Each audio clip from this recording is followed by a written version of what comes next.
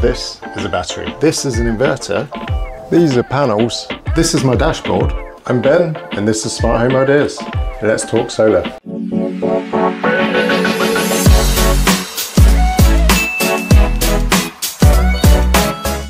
Hey everyone, welcome back. If you're here, you might be thinking about getting solar, but you don't know if it's a bright idea. We had a ton of questions before we made the leap, like how long until we get our money back? How many panels do we actually need? Should we buy a battery? If we buy a battery, what size battery should we get? Would it be a waste of space in the winter? And what the heck is an inverter? So after 2 summers and a winter with our solar setup, we've got some answers. And maybe after hearing them, you're warm to the idea of getting some panels. I'm pretty amped to share them. They're definitely going to brighten your day. I'll break this video down into chapters so that you can easily find the answers you're looking for. There's no need to binge watch it all at once, unless of course you want to. And here's what we'll cover. The specs of each part of the system, how much energy the panels actually produce, our typical household energy usage, the difference between summer and winter energy usage, what happens with all the excess electricity, how our battery has been a game changer, how we heat our water with an eddy, and how everything integrates seamlessly with Home Assistant. Our solar setup features 12 Trino panels, each at 425 watts. That gives us just over 5 kilowatts of power, which is plenty to keep things running smoothly. We've also got a GivEnergy 9.5 kilowatt hour battery as well. And that's about 2/3 of our daily energy needs. So means that we make sure we make the most of what the sun's giving us. The GivEnergy 3 inverter that we have is basically the system's powerhouse. It converts the solar energy that we get back into something that the house can actually use. And don't worry, we'll get into that in a minute.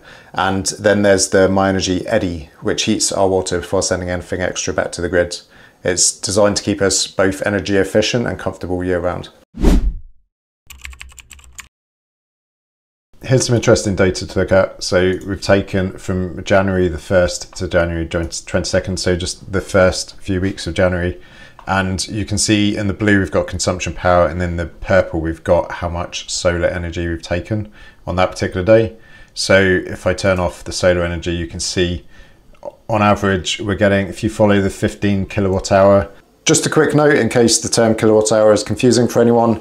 If you boil the kettle, it takes about 3 kilowatts. If you were to boil the kettle for an hour, that would be 3 kilowatt hours. Mark all the way along. We get on average, I would say over those 3 weeks, about the 15 kilowatt hours. So if we overlay PV energy over the top, this is how much solar we're taking every day. So you can see there's a few instances where we take slightly more solar than we do actually energy we use, but this is kind of to be expected in the first month of the year. During winter, we're taking significantly more energy than we're actually getting from the solar panels. So fast forward, if we go to maybe June and we look at the first 2 or 3 weeks of June, then we're going to get a slightly different story, and that you can see this is the consumption and this is the amount of solar we're taking. So on some days we're taking way more solar than the amount of energy we're actually using. So you could take on the 3rd of June, for example, we were using 20.4 kilowatt hours and we actually got 31.9 kilowatt hours from the solar panels.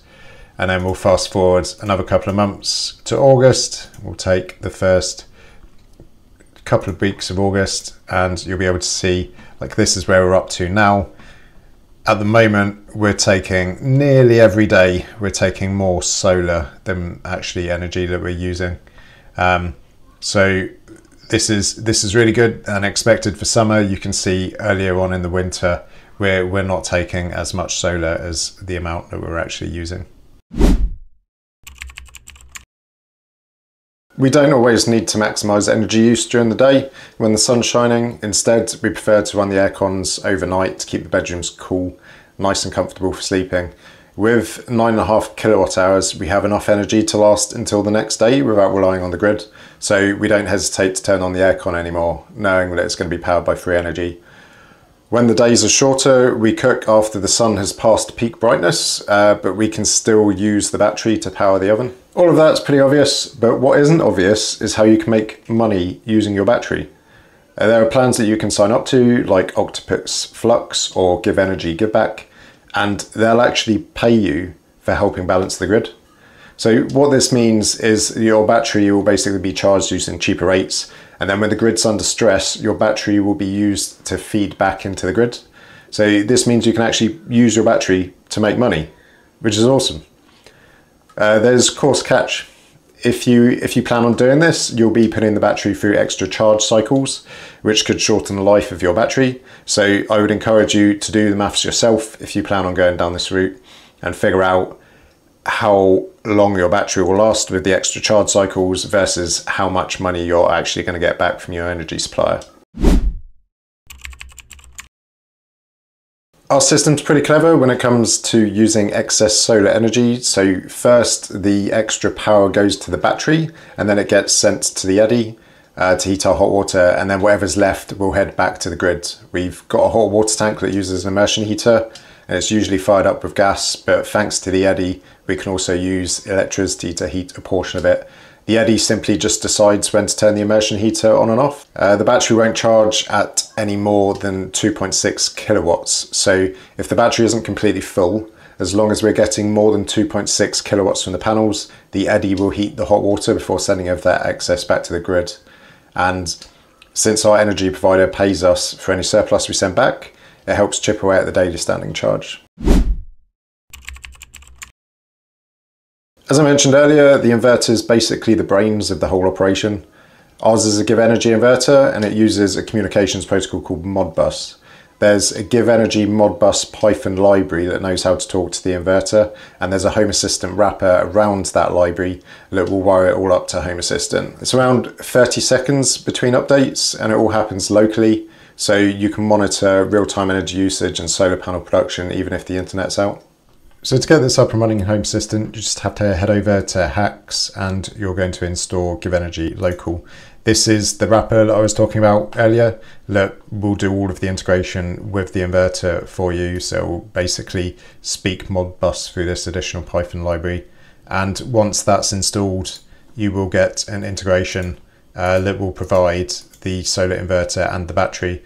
I tend to not to bother with the battery device and the entities in there very much, because you can see the charge is 11%, so the remaining capacity is about 1.1 kilowatt hours. You get a lot of the similar details through the inverter, so you can see what the battery percentage is, for example. So I tend to only use the inverter device and the entities that are provided through that. And it gives you a ton of information. So we've got things like what the battery charge is today. So that's how much energy we've taken through solar and charged the battery up with. How much the battery's discharged today, 5.3 kilowatt hours. This makes sense because as you can see, as the sun goes down, so sort of 5 p.m. last night, as we're working our way through the evening, it's obviously going to cut at midnight and continue to discharge the battery. That's because we're not getting much solar at this point. It's quite a cloudy day today, so we're not taking a lot of solar, but you can see gradually how the battery is discharging. So we get that kind of information through it as well. Some good health metrics like the temperature of the battery. We're going to get things like how much energy we've consumed today. So today we've actually consumed 10 kilowatt hours so far, which is quite a lot actually. Bit more than our baseline. And you can see we've also exported a little bit of energy to the grid today as well, so 1.6 kilowatt hours. So we both discharged and charged the battery today, and you can see, yeah, this is how much solar we've taken today, 6.6 kilowatt hours, and this is how much we've taken in total, which is a really nice number, 8,057 kilowatt hours, which is fantastic. We've also got this dashboard as well, which is going to show us in real time how much solar we're taking. And like I mentioned earlier, this updates about every 30 seconds or so. That's when we'll be able to get data from the inverter. And this card below is going to show us how much solar we took yesterday, the day before, and 3 days ago. So you can see yesterday we took 18 kilowatt hours from the solar panels, not bad. 11.5 the day before, and a whopping 24.2 kilowatt hours the day before that, so quite happy with that.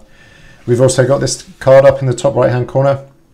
So this is going to show us the flow of electricity. So you can see at the moment we're taking about 900 watts from the solar panels. The house is using about 700 watts and the battery is on about 12% charge, and about 200 watts of the solar energy is going into the battery. Right, let's talk numbers. Between January the 1st, 2023 and January the 1st, 2024, we used a total of 3,091.7 kilowatt hours of electricity compared to the 7,540 kilowatt hours we used between January the 1st, 2022 and January the 1st, 2023. So the reduction in energy was obviously a result of us having the solar panels installed and getting the battery installed, and that saved 4,448.3 kilowatt hours over the comparative time span. With a price of around 22.49 pence per kilowatt hour, this means a financial saving of around £1,000 and 42 pence. So the total cost of the solar panel system was 13,474. So by my calculations, we should break even in approximately 13.5 years. The Trina panels have a lifespan of 25 to 30 years, while the battery is expected to last 15 to 20 years. So overall, I think it was still a good decision to get the solar panels and battery installed. What do you think? If there's anything else you want to know about the system, feel free to reach out in the comments. I hope you enjoyed the video and found it useful, and I will catch you in the next one.